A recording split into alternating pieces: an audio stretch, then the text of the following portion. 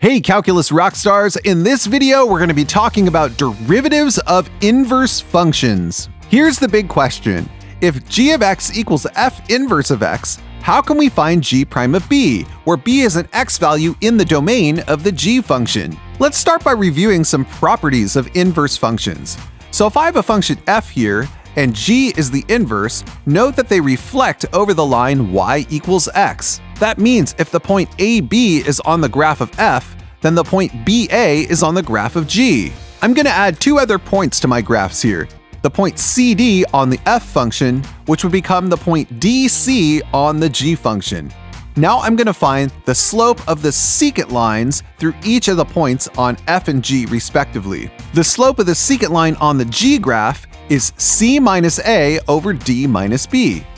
The slope of the secant line on the f graph is d minus b over c minus a. Note that these are reciprocal slopes. We can apply the same logic when finding slopes of tangent lines. If I want the slope of the tangent at the point B on the g graph, then that would be the reciprocal of the slope at the point A on the f graph.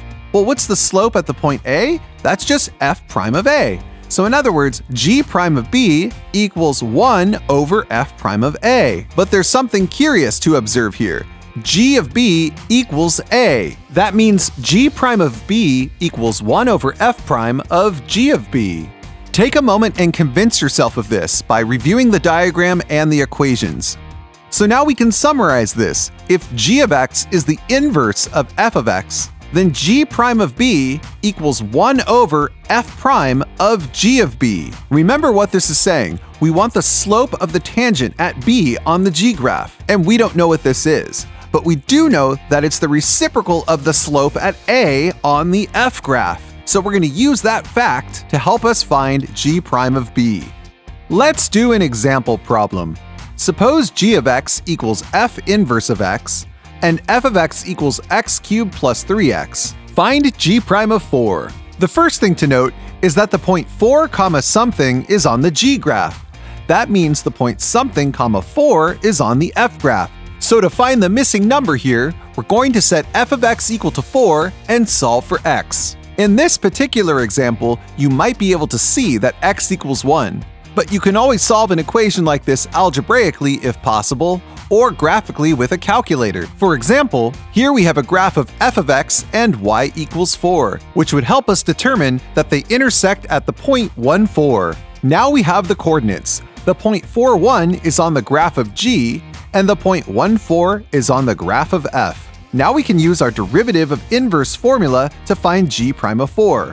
And this gives us 1 over f prime of g of 4. But g of 4 equals 1. So g prime of 4 equals 1 over f prime of 1. Now we need to find f prime of x. From the power rule, we get 3x squared plus 3, and f prime of 1 equals 6. Now we can substitute this back into our equation, and we have g prime of 4 equals 1/6. And that's what we were looking for. We got it!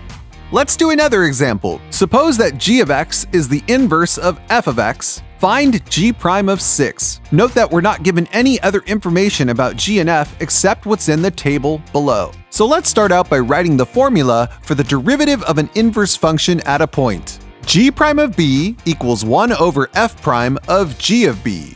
In this case, b equals 6. So g prime of 6 equals 1 over f prime of g of 6. Now we got to figure out what g of 6 is. Well, f of 2 equals 6 from the table. So that means g of 6 equals 2. Now we can swap that in. G prime of 6 is then 1 over f prime of 2. But f prime of 2 is 1/3 from the table. That means g prime of 6 is 1 over 1/3, which equals 3. And we got it! We're done! So let's summarize what we've learned. When you're asked to find the derivative of an inverse at a point, the first thing you want to do is find the x and y coordinate of the point on the function and on the inverse. Use inverse properties to help you with this. If the point AB is on the function, then the point BA is on the inverse. Then we can use our derivative of inverse formula to help us solve. G prime of b equals 1 over f prime of g of b. Now, there's no magic in the letters. You might be faced with problems that have different function names. No problem. Simply swap in the correct function names. For example, if h of x is the inverse of f of x, then h prime of b equals 1 over f prime of h of b. It's the same pattern. In any case, this is a calculus topic that might take some getting used to. Just keep practicing. And that's how you rock calculus!